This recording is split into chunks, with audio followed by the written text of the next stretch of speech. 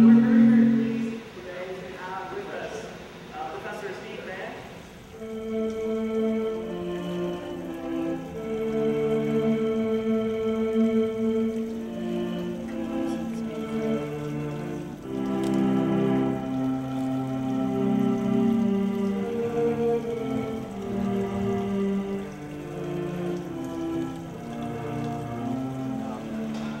It's like a flute that runs on water instead of air, you know.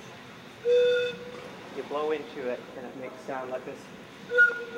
Now, if I put a blower into this thing, like a fan blowing air into this, it would always sound some note like an open C note, even if you weren't touching.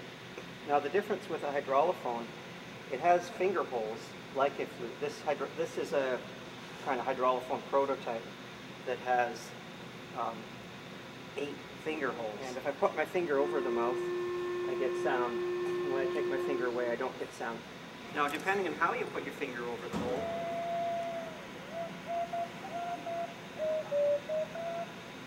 you can change the sound by partially covering it.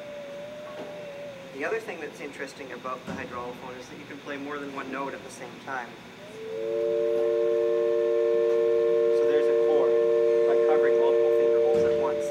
I can express each individual finger hole individually, so I can cover this one more and these ones partially and bend them around. So I can kind of sculpt the sound dynamically with it. You can also think of it as like a violin. Imagine the water's like a bow and it's flowing instead of bowing.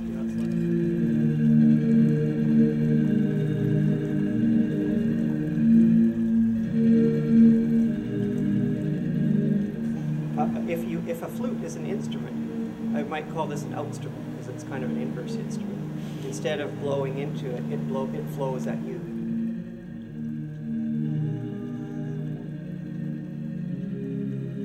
It's both a sensory and an effectory input, so it's like a soft, squishy. It's somewhere between air, you know, an air instrument that you play by moving your hands in the air like a theremin or something like that, or some kind of vision-based system. It doesn't give you any tactile feedback. And then at the other extreme, you've got hard plastic, like keys that you push, like on a keyboard, music keyboard, switches and stuff. And so water is somewhere in the middle between nothing and something solid. We got our own language called fluidity that's an interprocess control for fountains. So if you want to have a water fight with somebody in some other city, like you want to have a water fight with somebody in China, for example, they have their fountain, you have your fountain, you spray each other with water using fluidity over the internet.